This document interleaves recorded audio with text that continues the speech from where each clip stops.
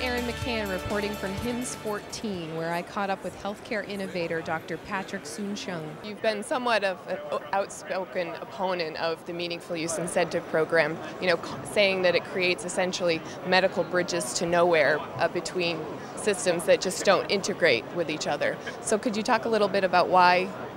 Yeah, because my concern is the way the meaningful use has been set up is to capture processes. So there's really been no way where what we really need to do is capture outcomes. And the systems that are currently structured really don't talk to each other. They're proprietary systems. There's systems that are based on really old software that's not interoperable. So when we create these standards of processes, I really meant that when I said medical bridges to nowhere, because I can challenge anybody. I think it's well known that if you move from one city to another city, or even within the city, your information is not readily available. Yet you can get a Netflix movie with the press of a button.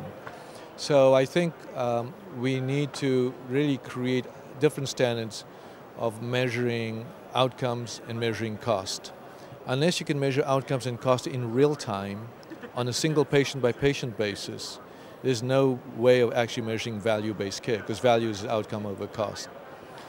And I'm also critical about this terminology of accountable care organizations. How can you ask providers to be accountable when they have no way of knowing what the outcomes are, what the costs are? And in fact, I challenge anybody to know who's accountable for the patient in real time in that very moment in time.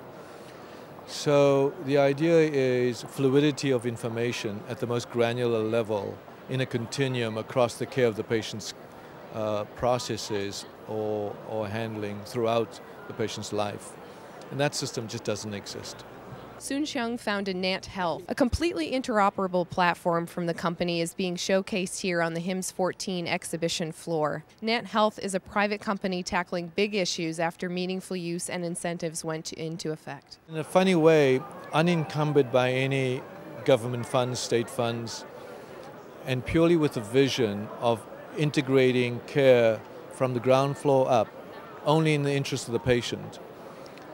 We were able to bring 30 to 40 companies, and Nant Health is now, today we presented for the first time, but we've been incubating, or in a skunkworks fashion, Nant Health for almost close to a decade now, and we've spent close to $1 billion.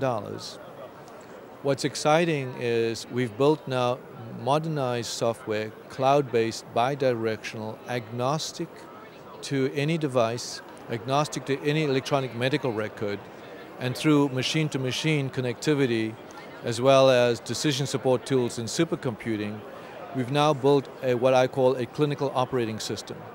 Very much like you have DOS, or you have iOS, or you have Android as operating systems, there's no operating system for healthcare. So we've built this operating system, which is now being deployed, and it's been deployed in the nation quietly. It's running over 3 million lives, 50 gigabytes of data a day across 50 practices, 50 states, 150 practices. We've captured vital signs with a Connect box that is now taken APIs to 6,000 medical devices. We're capturing 3 billion vital signs in the cloud. We've built the largest data centers now that has what we call HIPAA-compliant data centers, tied to thousands and thousands of miles of fiber. We've built supercomputers that can do the genomic analysis in real time. We've built supercomputers that actually can take feeds of CAT scans and EMRs and feed it directly to mobile devices. All of that, regardless of where it comes from, regardless of the EMR, regardless of the device, whether it be a ventilator, IV tube, or a pulse oximeter, we're agnostic to, and it speaks to this operating system. So we're very excited in the sense that Nant Health is now released on this nation and for the world an operating system that's dedicated to healthcare called the clinical operating system.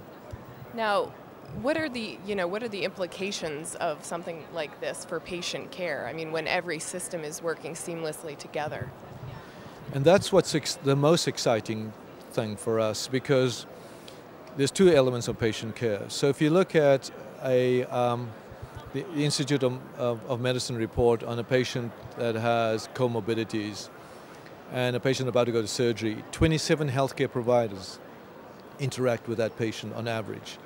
There is no way today that these 27 healthcare providers have access to all the information about that patient all the time. So you'd absolutely be able to get higher quality of care because of information.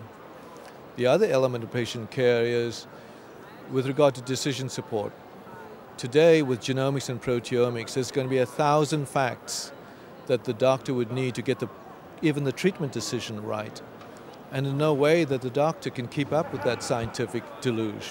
And we've now created the machine-to-machine tool through the cloud, through a drop-down menu, tied to the patient's diagnostic at the genomic and proteomic level, to be able to tell the patient and the doctor transparently what is the best care in the literature. So in a sense, we've now created what we call collective wisdom in the palm of your hands and brought the supercomputer to the palm of the hands because of mobile ubiquity, only because we've created an operating system that is agnostic to all. And then the final thing is most of the patient's care is at home. So 90% of the patient's care is at home. But on the one hand, there's no incentive or even payment system to keep the patient healthy and at home. So we must change that. But if we do change that, how do we monitor the patient at home?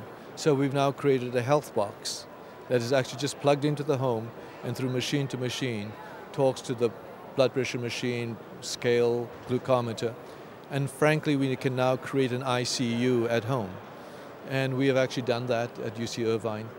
So from a patient's perspective, there's coordination of care, there's integration of care, there's the best decision support.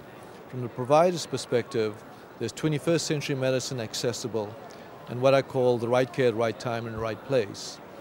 So we think we've now created a tool of great transparency as well as information for doctors and patients to interact with each other. Well, Patrick of Nant Health, you're doing absolutely incredible things, so thank you so much for speaking with me today. You're welcome.